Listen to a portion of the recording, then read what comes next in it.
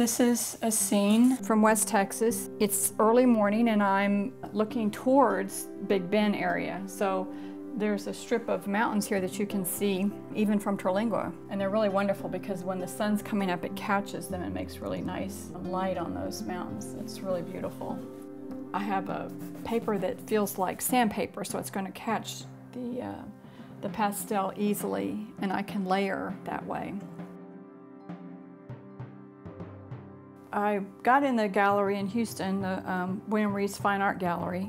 Bill Reeves suggested that I consider doing a project where I go to a lot of the same places that Frank Ray went to, and it became such a great quest, I guess you'd say. I just really enjoy doing it. Well, you know, Texas has got a little everything.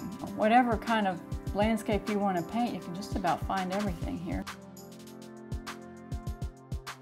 I first saw his work at the Panhandle Plains Museum many years ago, and I was very impressed with his plein air work. This is wonderful. They just are like little jewels of pastel paintings. When I was trying to go to the same places that Frank Ray did, just in investigating, I'd come across all this history about these places, and that really started intriguing me, and I was really enthralled with that.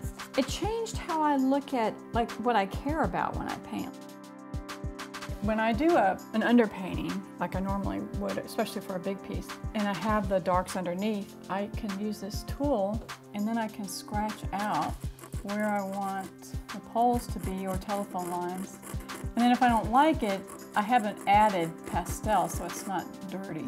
That's the artist's curse, is knowing when you're finished, because, you know, how do you know when you've gone too far till you go too far? Okay. Shall we call it finished?